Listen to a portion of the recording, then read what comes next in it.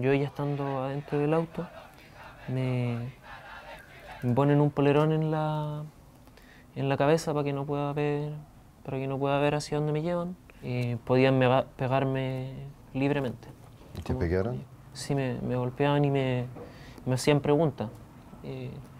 ¿Quién era yo? El lugar donde vivo, con quiénes vine a la marcha. La historia es nuestra y la hacen los pueblos.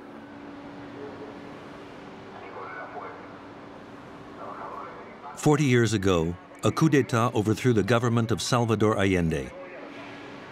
Prepared by the United States, organized by the CIA, carried out by the military. The first attempt at a peaceful democratic socialist revolution was crushed in a bloodbath. Only President Allende and a handful of close friends resisted the bombs of the Air Force and the tank's shells.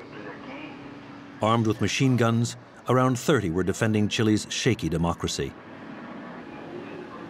From the last radio station still able to transmit, the warm timbre of Salvador Allende came over the airwaves. Colocado en un tránsito histórico, pagaré con mi vida la lealtad del pueblo. Y les digo que tengo la certeza que la semilla que entregáramos a la conciencia digna de miles y miles de chilenos no podrá ser cegada definitivamente.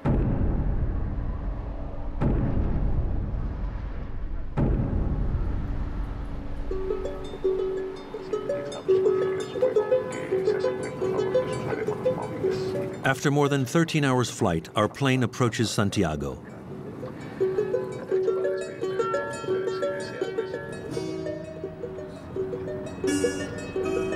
I am returning to Chile, to this country where I spent several years. I am coming to see what remains of Salvador Allende, of his dreams of justice and his political visions.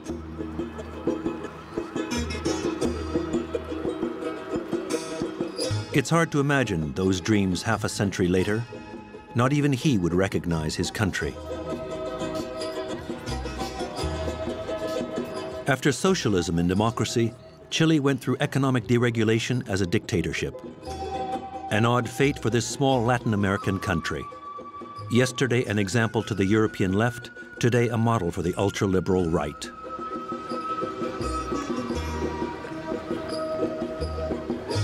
In the heart of the business district, nicknamed Sanhattan, a contraction of Santiago and Manhattan, the market economy seems to have won the day, though this is but one slice of reality. There beats another Chilean heart, the hidden memory of Salvador Allende.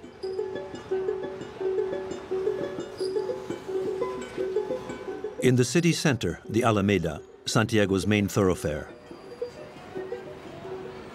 newspaper kiosks now boast a free Chilean press. Dictator Augusto Pinochet left power 23 years ago. Democracy was restored. But the army still stands in front of the presidential palace. Today, Wednesday, the guard parades before La Moneda. It's time for the weekly changing of the guard. The show is beginning.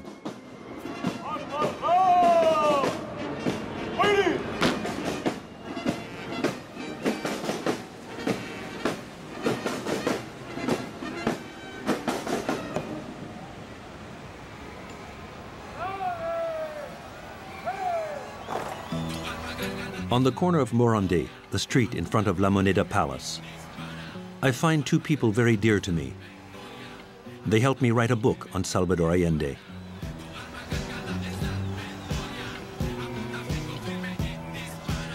Hola, tanto tiempo. Patricia Espejo, the president's secretary, and Pedro Mata, lawyer and champion of human rights. Gusto de encontrarte. ¿Cómo estás tú? Tantos años también. Así es. Así que tenemos que ir a la Moneda. Vamos a la Moneda. I go with them to the gates of the presidential palace.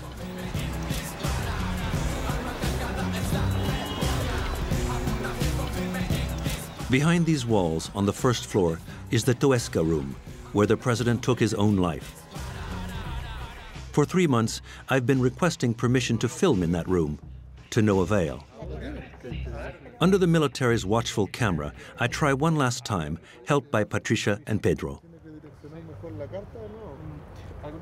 Perdón, ¿le puedo hacer una consulta? Esto es permanente, que no se puede entrar al interior. No, se le explicó ahí. ¿Y los ciudadanos chilenos no tienen? Sí, se les coordina. Visitas coordinadas.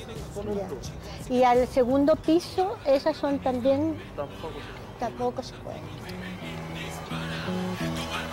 It's impossible to gain access to a place which, for many, has been a symbol in this country's history. Ironically, just a few meters from the palace, the statue of Salvador Allende looks down on the square. 40 years after his death, his remembrance is still a work in progress. In Chile, there's a clash between two visions of history, that of Allende's enemies and that of his supporters. Es aquí que el presidente Allende murió, entonces, ¿nos puede mostrar? El lugar es la cuarta ventana, si tú miras desde la esquina. Ese es el Salón Toesca donde el presidente decide quitarse la vida antes de entregarse a los militares.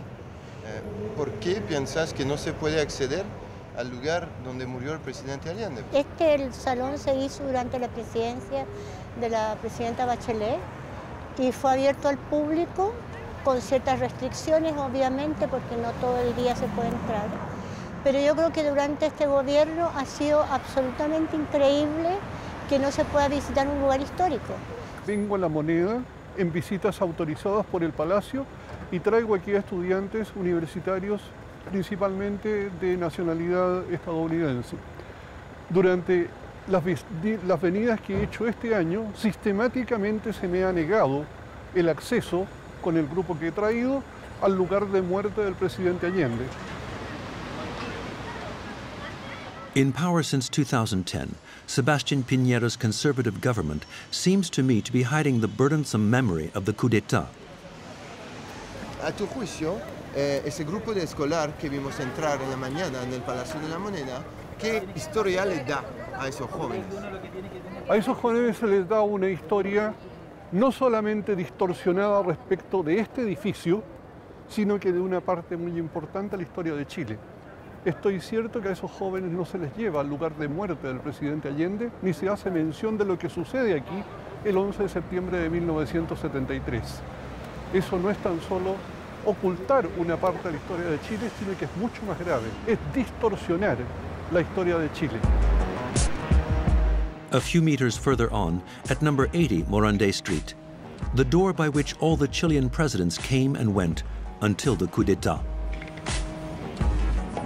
Esa puerta fue cerrada por la dictadura después del golpe de Estado y tras que el cuerpo del presidente Allende fue sacado por este mismo lugar, por lo tanto esa puerta es también un símbolo de la intención de la dictadura de borrar parte de la historia de Chile. Es por esa puerta que salieron los últimos combatientes del 11 de septiembre. Efectivamente, por esta puerta salió el grupo que acompañó al presidente Allende. Ese grupo fue formado primero y posteriormente obligado a tenderse en el pavimento y se les amenazó con un tanque que iba a pasar por encima de ellos. As for the remains of the martyred president, they were taken 120 kilometers away.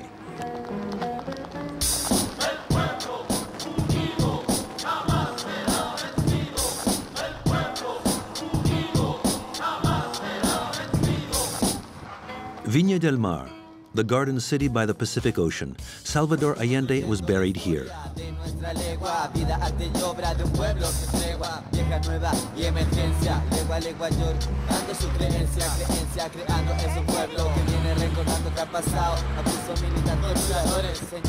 I have an appointment with Patricia Espejo in the cemetery. She was his closest collaborator, the one who knew everything about his life. For years, she has said nothing. Estamos en el cementerio de Santa Inés, donde se encuentra el lugar donde, escondido, un amanecer triste y doloroso, enterraron a Salvador Allende en la mayor de los secretos posibles, solamente con su viuda, la señora Tencha, su hermana Laura y su primo Eduardo Grove. ¿Eso es la tumba? Esta es la tumba, que es la tumba de la familia Grove, que son parte de su familia. Since then, Salvador Allende's body has been transferred to a more official burial place. Que viva nuestro presidente Salvador Allende y que descanse en paz. 40 años después. Y era lógico que el doctor entregara su vida, si no, no habría sido consecuente como decía que era. Yo creo que ese fue el acto heroico más grande que pudo haber hecho Allende. Allende's political career ended in this cemetery. As an irony of history, it also began here, at his father's burial. Él hizo un juramento a que iba a cumplir con lo que su padre había anhelado, a cumplir con que él tenía que trabajar para la gente con más problemas económicos, de querer hacer una revolución democrática en un país que era difícil y donde había una inequidad social tremenda.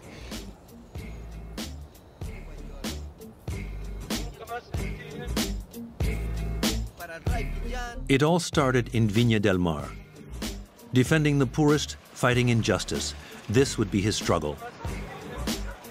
Salvador was not yet Allende. He was only 23 years old. Allende was one of the founders of the Chilean Socialist Party in 1933. He set up the branch in his hometown, Valparaíso. There he became a member of parliament at 27, before stepping up to be Minister of Health for the Chilean Popular Front the following year. With the continent in turmoil, Allende chose his way, the way of democracy, ballots instead of bullets.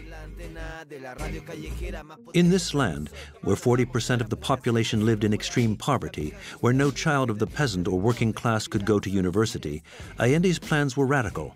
Higher wages, school and lodging for all, health care even for the most destitute. His strategy? A left-wing coalition named Unidad Popular, or People's Unity. After Allende's 3 defeats in presidential elections, he finally reached the top job in 1970.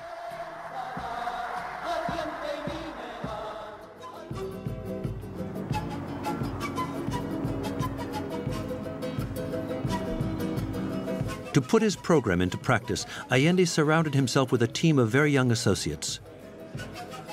Among them, Patricia Espejo, Aníbal Palma, Minister of Education, Jorge Arrate, Economic Advisor.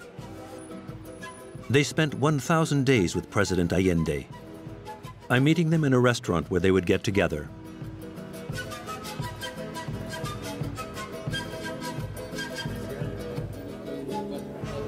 Hola, buenas tardes. Aquí estamos. ¿Cómo están ustedes? Aníbal, ¿Qué tal? ¿cómo está usted? Hasta ahora bien. ¿Hasta ahora bien? No se sabe nunca después. Patricia.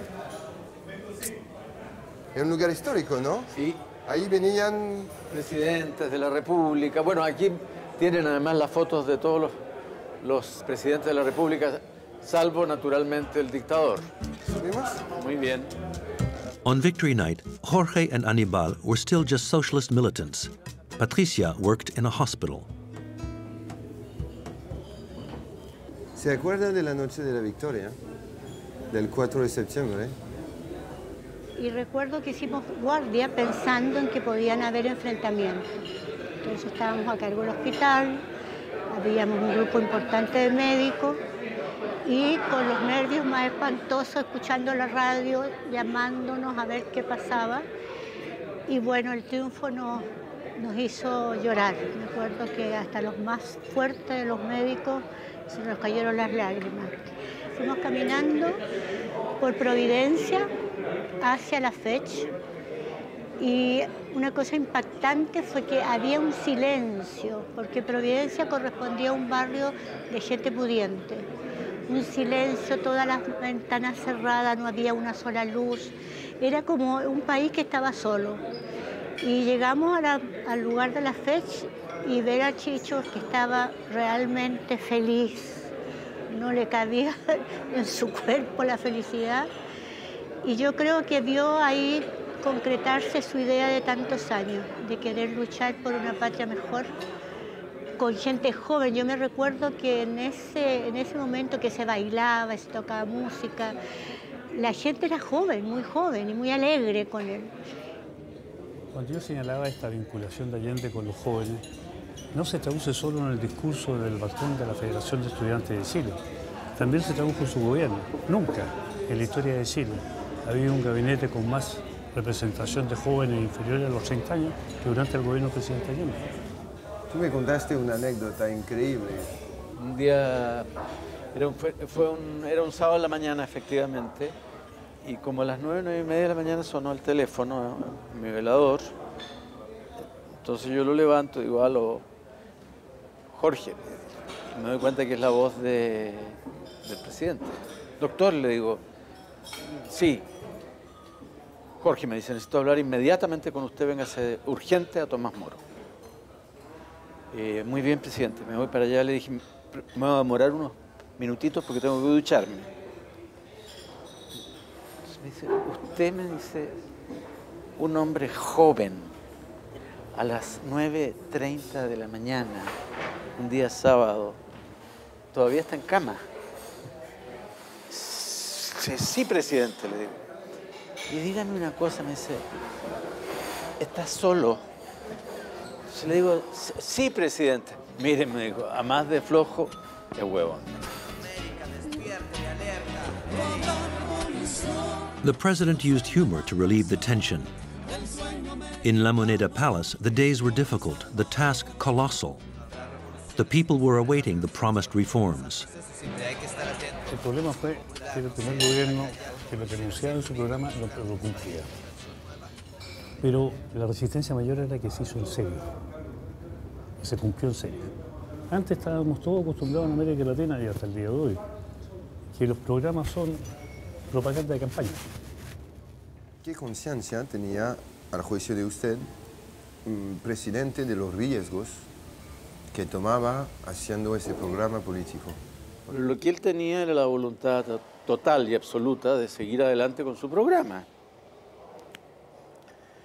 Y eso lo hacía prever que iba a haber un conflicto muy fuerte, como lo hubo, y una confrontación muy fuerte con los sectores de derecha, con las agencias de inteligencia de los grandes países capitalistas, y que en eso él arriesgaba su vida.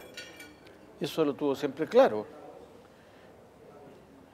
Incluso lo habrá oído, todos lo oímos en alguna vez, porque lo decían muy a menudo, que a él solo lo iban a sacar de la moneda, con los pies para adelante, decía. A premonitory flash, Allende was bothersome. One measure in particular sealed the fate of the Chilean experiment and that of Allende. A campaign promise which had become the flagship project of Unidad Popular. The man who had the idea and saw it through was Jorge Arate. At the time, he was returning from Harvard University in the United States to participate in the government. He was one of the major players of this socialism in democracy. ¿Tenían conciencia en esa época de lo que ustedes estaban haciendo? Primero, sabíamos que la experiencia chilena llamaba mucho la atención afuera. Tuvimos visitas muy importantes, como a mí me tocó estar cuando estuvo Fidel Castro y cuando viajó a Chile, una delegación encabezada por François Mitterrand. Venían a ver qué era esta vía chilena al socialismo, que era sin armas y era por la vía electoral, pero no solo electoral, también por la vía de la movilización social, pero por una vía pacífica. De los proyectos del presidente Allende, ¿cuáles fueron lo que molestaron lo más a Estados Unidos y a las grandes empresas transnacionales? Sin duda la nacionalización del cobre. The nationalization of copper, the country's major resource. The project should enable them to finance social reforms, but it directly affected the interests of 3 North American multinationals which mine the red metal in Chile. yo participé bien a fondo en el estudio que hicimos, y que fue el estudio de la tasa de ganancias que obtenían en el conjunto de sus negocios transnacionales, la tasa de ganancia que obtenían en sus explotaciones en su país de origen y la tasa de rentabilidad que tenían en Chile. La diferencia era sideral. Por invertir en Chile tenían tasas de ganancia del 40-50% al año, mientras tenían minas en Estados Unidos que explotaban con tasas de ganancia inferiores de un solo dígito. To fix the level of compensation for the multinationals, the Chileans had to set an acceptable profit ratio. If they chose too high a ratio, it would establish the right of companies to exploit the resources of underdeveloped countries. Too low, and the measure would be economically questionable. ¿Cómo se eligió el tope? Entendía que la fijación de esta tasa establecía de algún modo un precedente para otros países del tercer mundo, y que si él fijaba una tasa que fuera del 20, del 30%, realmente era clavarle un cuchillo por la espalda a esos países que probablemente tenían en perspectiva recuperar sus riquezas naturales. Ese era un elemento muy importante. Y el otro elemento significativo es que tenía que ser una tasa que reconociera que el capital tiene una ganancia, sino que el presidente buscó un punto intermedio que fuera razonable y le pareció que era el 10%. 10%. The rate was a long way from the huge profits for years made by the multinationals in Chile. But the message in the math was that in nationalizing, the Chilean state had no need to compensate the North American corporations. And what if these men were right? That there is such a thing as excessive profit. The idea is 40 years old, yet it does seem extremely relevant today. And the speech Salvador Allende made at the UN in October 1972 was further proof. He came to New York to defend his political doctrine and to warn the world of a new danger. Estamos frente a un verdadero conflicto frontal sobre las grandes corporaciones transnacionales y los estados. Estos aparecen interferidos en sus decisiones fundamentales, políticas, económicas y militares por organizaciones globales que no dependen de ningún estado y que en la suma de sus actividades no responden ni están fiscalizadas por ningún parlamento, por ninguna institución representativa del interés colectivo. En una palabra, es toda la estructura política del mundo la que está siendo socavada. Las grandes empresas transnacionales no solo atentan contra los intereses genuinos de los países en desarrollo, sino que su acción avasalladora e incontrolada se da también en los países industrializados donde se asientan. Es nuestra confianza en nosotros lo que incrementa nuestra fe en los grandes valores de la humanidad y en la certeza de que esos valores tendrán que prevalecer, no podrán ser destruidos.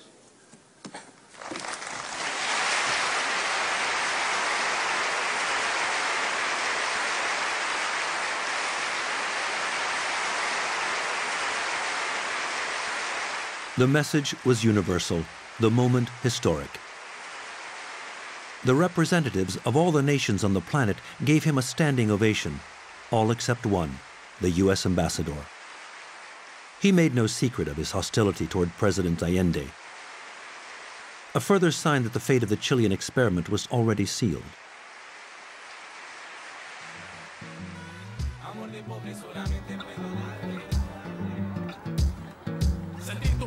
Allende's ideas had become too dangerous.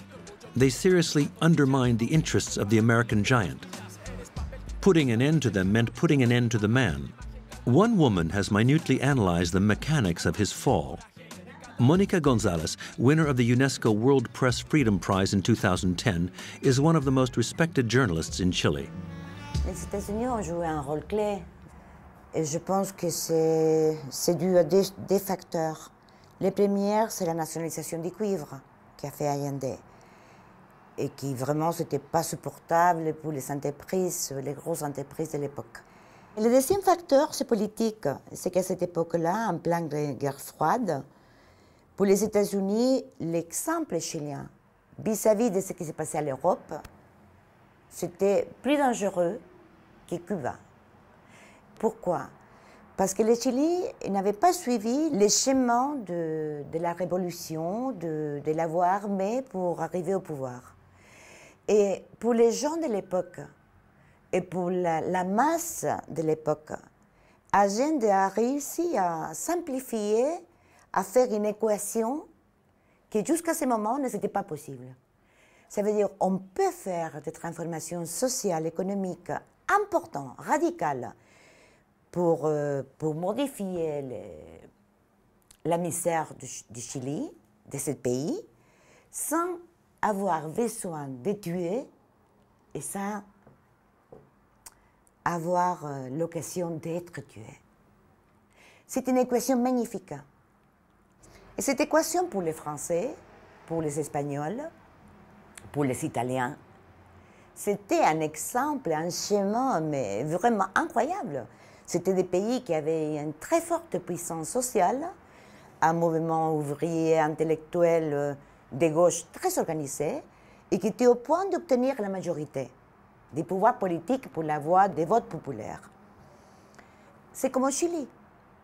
Alors, en pleine guerre froide, Nixon et Kissinger, ils ont dit, c'est pas possible. Il faut le tuer, ce mouvement, il faut le stopper, il faut l'annihiler.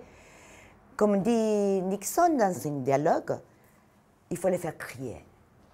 Il faut faire hurler l'économie chilienne.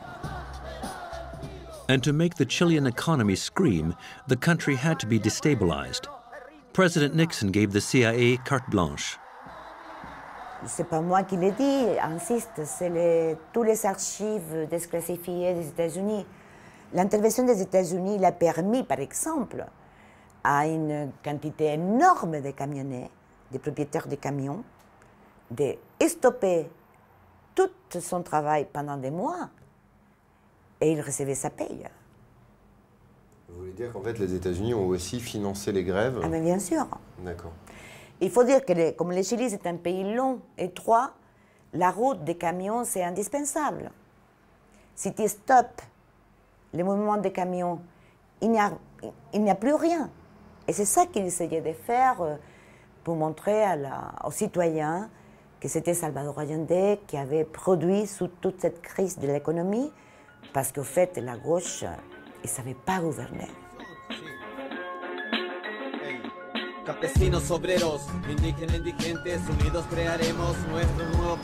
The American destabilization campaign bore fruit. In the villas of upscale neighborhoods and in the homes of the middle class, Chileans impatiently awaited the coup d'etat that would overthrow Salvador Allende's government.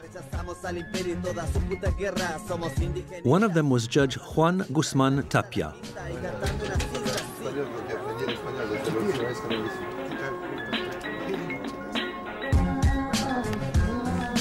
The man who later prosecuted Pinochet was then a lowly magistrate just starting out. Comment est-ce que vous avez vécu le 11 septembre 73, vous personnellement? Oui. À l'époque, nous étions une famille plutôt de droite. On a vécu le coup en ayant l'espoir que le coup allait être un bien pour le pays et pour les gens. Naturellement, déjà, on était en tort parce qu'il n'y a pas de coup qui peut être bon pour un pays et bon pour les gens d'un pays. On a écouté les nouvelles de la mort du président Allende quelques minutes après et on a eu honte d'avoir eu cette espèce de satisfaction du coup. Despite the shame, the man at the heart of the judicial system refused to see Chile's new reality. After the coup d'etat, stadiums were turned into prisons. The houses became torture centers. Thousands of Chileans disappeared. Nous nous imaginions pas qu'il y avait la disparition systématique des gens.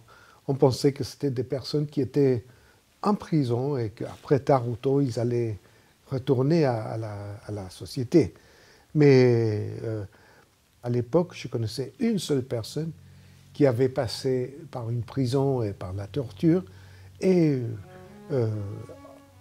on se demandait si c'était vrai.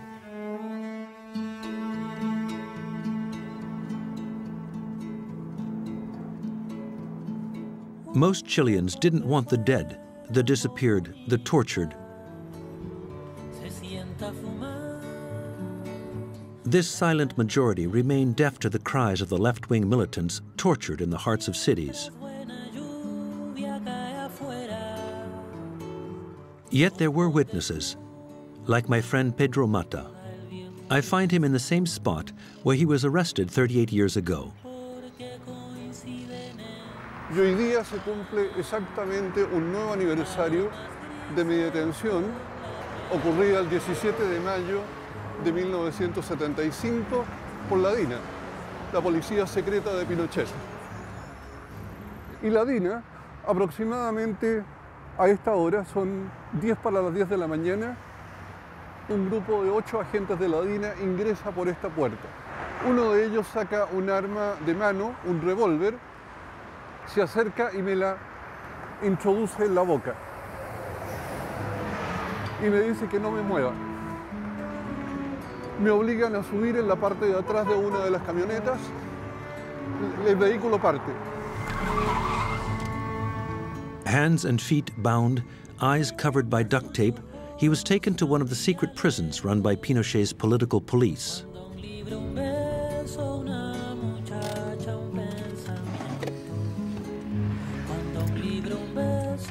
In a wealthy district of the capital, today, this house is not a place of remembrance, but a family home. On my arrival, the gate opens. Pedro asks me to film inside. Mira. ¿Esta puerta? Sí, perdón, pero qué fantástico. Por favor, toma vistas del interior. Sí. Precisamente estaba tocando el timbre. ¿Me puedes dar un par de minutos? ¿Por qué están grabando? ¿Perdón? ¿Por qué están grabando? ¿Por dentro de mi casa? Estamos grabando del exterior. ¿Estás grabando hacia adentro? Estoy grabando desde un lugar público hacia el interior.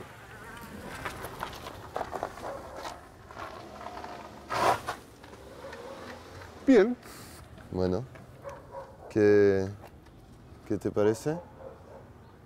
Ciertamente no es alguien que tenga simpatía por lo que estamos haciendo. Okay. Esa persona con absoluta certeza sabe la historia de la casa. Okay.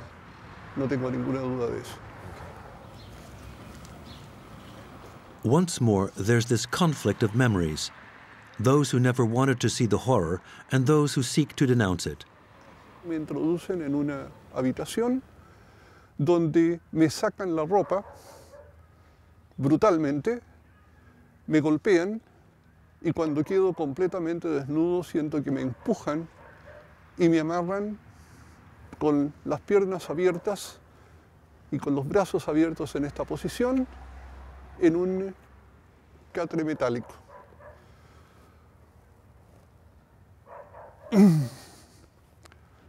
Y allí empieza algo que es indescriptible, porque una sesión de tortura no es posible describirla.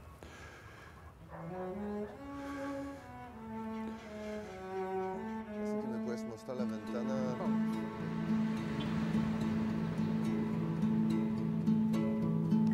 Un viejo que fuera comunista se sienta a fumar la tarde entera. Ahora, a mí me llevan a este lugar en muchas ocasiones. En mi caso, y en el caso de otros prisioneros, a mí se me coloca un pedazo de trapo dentro de la boca. Paralelamente a esto, durante la sesión de tortura, en mi caso y en el caso de muchos prisioneros, se colocaba un tocadisco con música muy alta, generalmente música popular, rock, etc. Y eso entonces también ayudaba a callar los gritos. Desconozco cuántas sesiones de tortura tuve yo allí.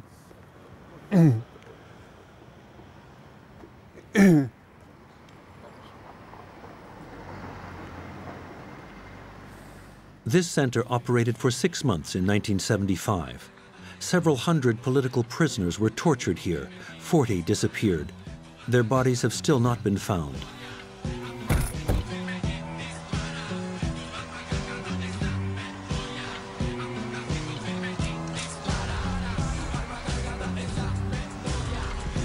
"100,000 tortured, 3,000 dead, 1,000 disappeared." I stand before the monument to their honor in the Santiago Cemetery, wondering about this state violence, about its meaning. It sought to systematically sweep away the dreams of Allende and his supporters.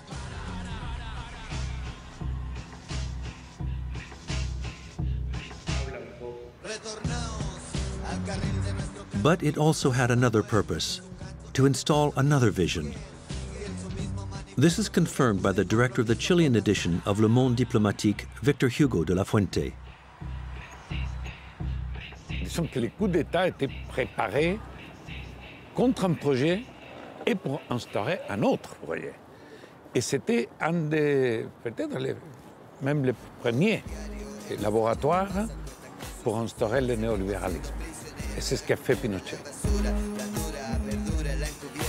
What the military is imposing is another country, another model of society, liberal, neoliberal.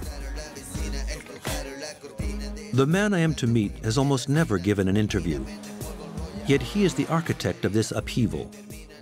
A Chicago boy, a disciple of the economist Milton Friedman. In the 1950s, Sergio de Castro was taught by the Nobel Prize winner at the University of Chicago. In 1973, the military gave him an historic opportunity to implement the doctrine of his American master. El 11 de septiembre fue el golpe militar. El 14 de septiembre llegó un vehículo a mi casa, un tanque, y se bajó un militar y me dijo que estaba citado al Ministerio de Defensa a hablar con el almirante Merino. Y así entré a ser asesor del ministro de Economía de entonces, que era un, no me acuerdo si era un general, debe haber sido así. Sí, en esa época no había varios políticos en el gobierno. No había muchos políticos. Sergio de Castro also prepared the coup d'etat, not with a gun, but in his fashion. In 1972, he supplied Admiral Merino and the putschistes with the weapon they lacked, an economic program. Empezó porque gente del empresariado estaba preocupada de lo que venía. Fueron a hablar con amigos de las Fuerzas Armadas, a decirle, mira, esta situación no puede seguir así porque vamos a terminar en eso. Y algunas de estas personas hablaron con el almirante Merino. Entonces Merino le dijo, mira, nosotros no podemos intervenir porque no sabemos qué hacer. Sin tener un programa económico sería absolutamente una locura que la Fuerza Armada interviniera. Entonces yo llamé a un par de profesores que éramos amigos, empezamos a conversar y así empezó a crecer el grupo. Pero pensado como un ejercicio intelectual.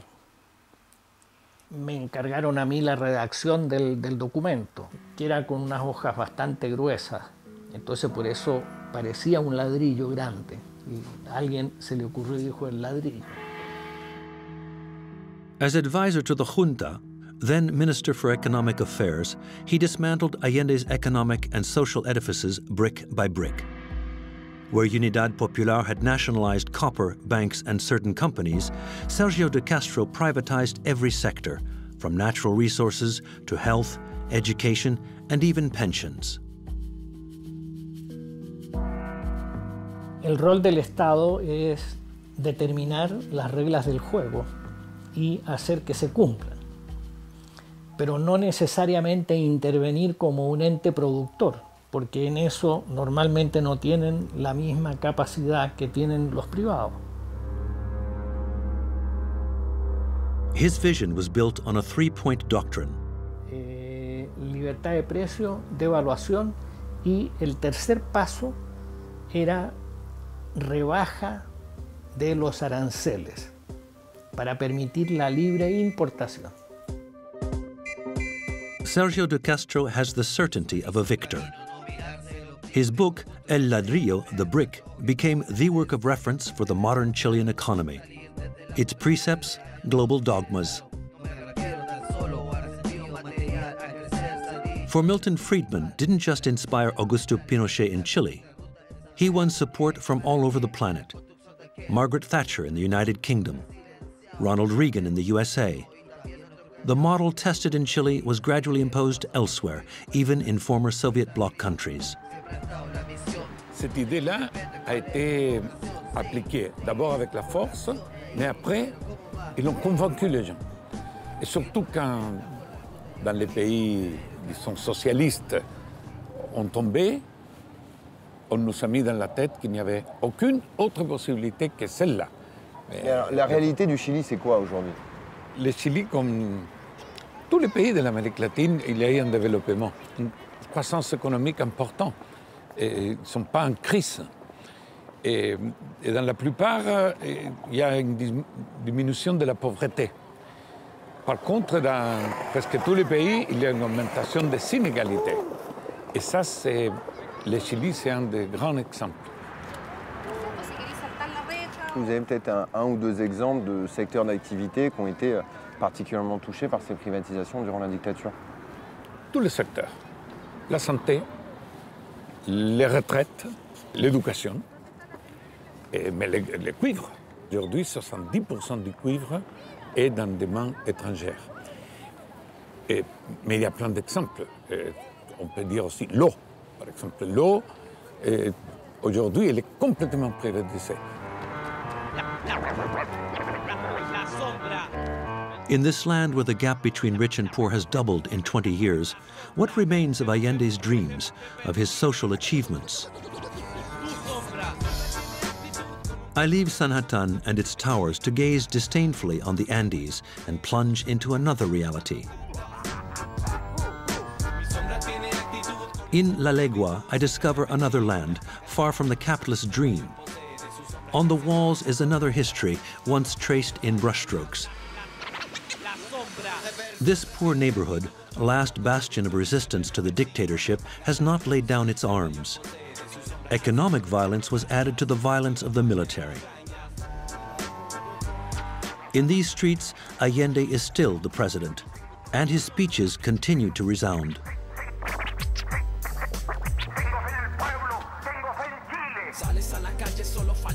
Gustavo Lulo Arias wasn't yet born when Allende died, yet the president's words inform his songs. Hola Lulo, ¿cómo estás y tú? Bien. Bien, hola señor. Tomás, mucho gusto. ¿Y tú? Hola. Pucha, que famoso aquí, ¿no? Hasta tu nombre en la pared, ¿no? Es parte de nomás. ¿Sí? Sí. ¿Es tu barrio aquí, no? La leo, sí. ¿Vamos para la plaza? Sí, vamos para la plaza. Vamos un rato más. Chao, hermano, cuídese. Que le vaya bien. Chao, señor. Chao.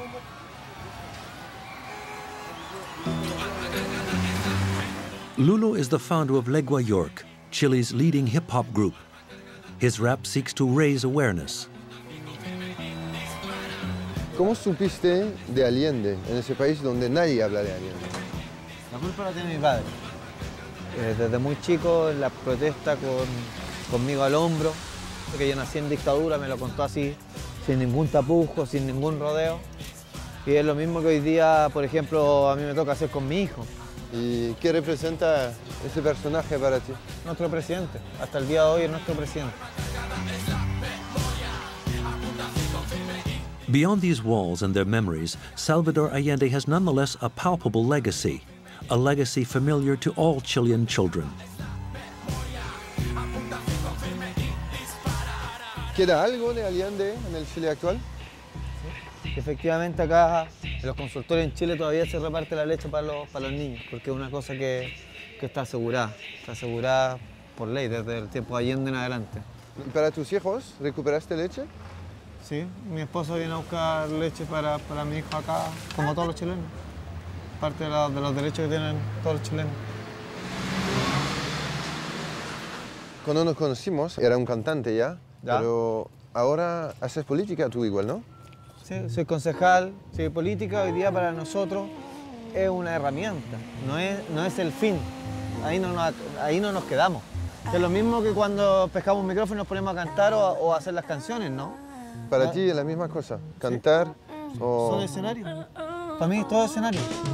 Esta es nuestra propuesta, nuestra radio aquí transmite, ponle mucha atención al contenido que se emite, son varios tópicos, poco típicos que somos, vamos, atracción humana, rimas, rimadores... During his lifetime, Allende was always a commoner.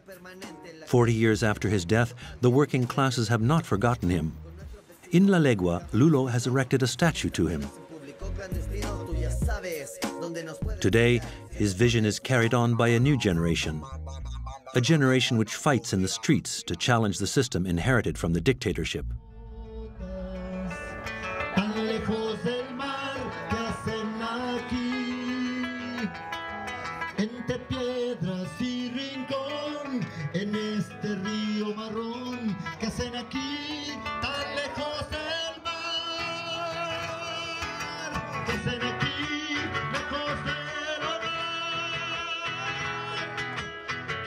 A wasteland occupied by the landless. That night, great Chilean artists came out to support them. Ana Tijoux, Manuel Garcia, and Roberto Marquez.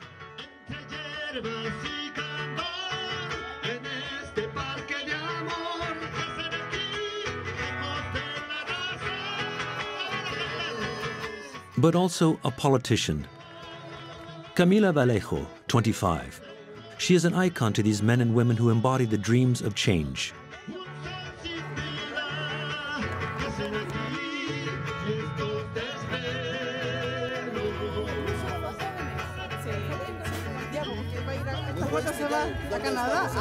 ¿Qué está pasando? Ah, bueno. Bueno, a sacar la foto. Estamos apoyando una iniciativa que ya viene desarrollándose hace harto tiempo y que refleja de alguna otra forma la realidad de varios pobladores en Chile, varios chilenos y chilenas que todavía no tienen garantizado el derecho a una vivienda y un hábitat digno de vivir. Camila explains that we are in a toma, a district born of illegal occupation, a place where the homeless settle. In its time, the Allende government supported the first tomas. 40 years on, the same problems find the same solutions.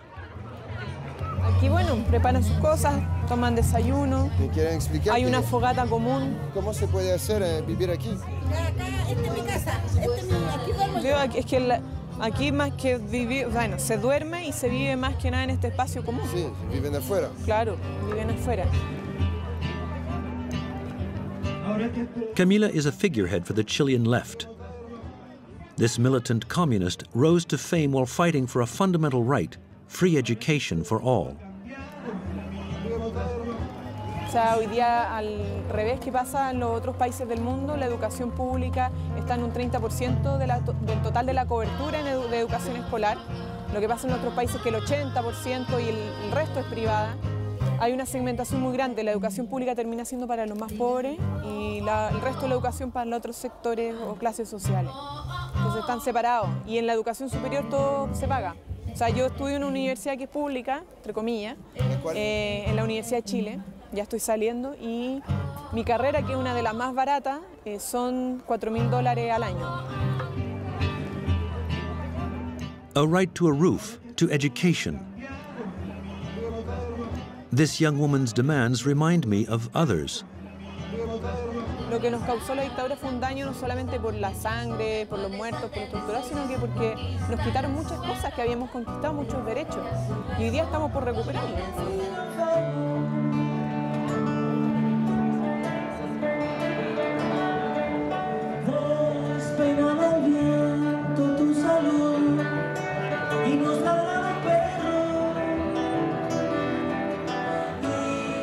I feel like I'm seeing Chile's history being rewritten, seeing Allende's hopes materialize, hope for a fairer country. 40 years on, President Allende has found his heirs. Camila Vallejo is one of them. She is campaigning to become a member of parliament for Florida, the largest electoral district in Chile, and she might even win.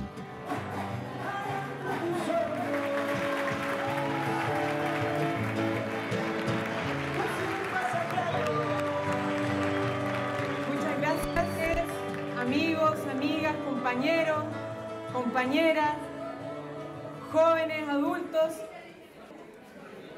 Cuando existan en nuestras conciencias y en nuestros corazones la visión de que todavía hay utopías que conquistar, yo creo que va a ser posible avanzar hacia un país mejor, hacia una sociedad más justa, más igualitaria, más inclusiva, y donde logremos por fin deshacernos de las trabas que nos dejó la dictadura y desmantelar este modelo neoliberal que nos tiene sumidos en la más profunda desigualdad, el abuso y la injusticia.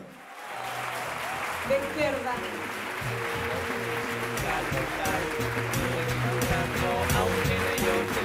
Se nos vaya la vida, aunque se nos vaya la vida, aunque eres roja como la zona. The emergence of a social movement has given Chile hope. In the processions, we find the same energy as in the Unidad Popular demonstrations.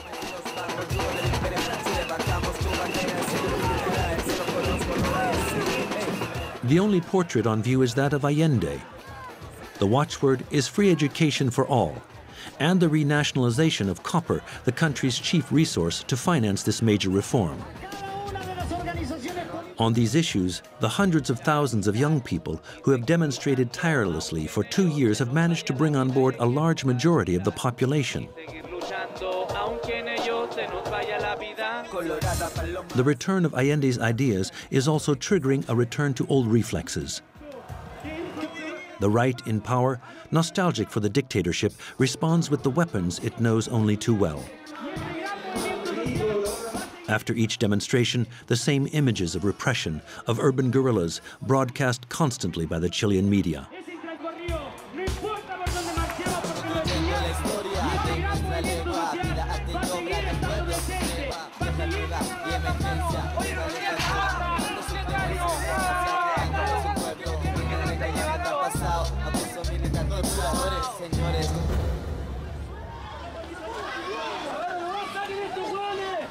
May 8th, 2:30 p.m.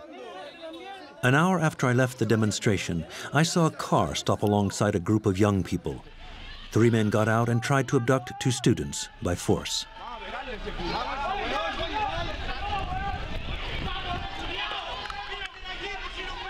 Él es Torres. ¿Él es Torres?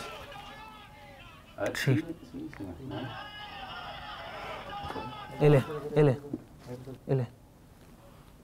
Él es Torres. Él es. Bueno, fui a tomar la micro al paradero. En la micro también viene un auto enfrente de ella. Y de ese auto es el donde se bajaron los sujetos que me secuestran. Yo ya estando adentro del auto, me ponen un polerón en la cabeza para que no pueda ver hacia dónde me llevan. Podían pegarme libremente. ¿Te pegaron? Sí, me golpeaban y me hacían preguntas. ¿Quién era yo? El lugar donde vivo, con quiénes vine a la marcha. Me obligan a meterme a mi cuenta de Facebook, a darles mi contraseña para meterse ellos, y empiezan a buscar entre las fotos de mis contactos. Empiezan a mostrármelo y a preguntarme individualmente por persona si habían participado o no de esa manifestación. Yo la grabé.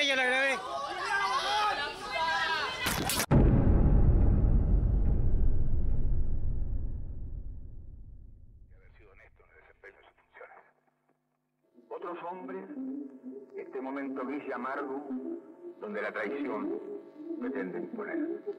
Sigan ustedes sabiendo que mucho más temprano que tarde, de nuevo abrirán las grandes alamedas por donde pase el hombre libre para construir una sociedad mejor.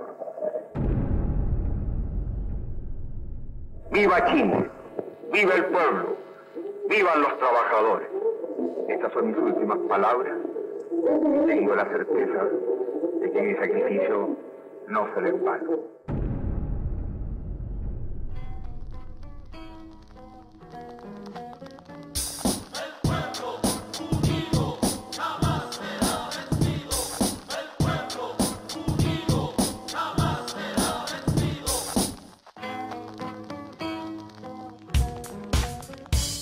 Construyendo la historia de nuestra legua, vida, arte y obra de un pueblo sin tregua, vieja, nueva y emergencia, legua, legua, dando su creencia, creando es un pueblo que viene recordando que ha pasado, abuso militar, torturadores, señor.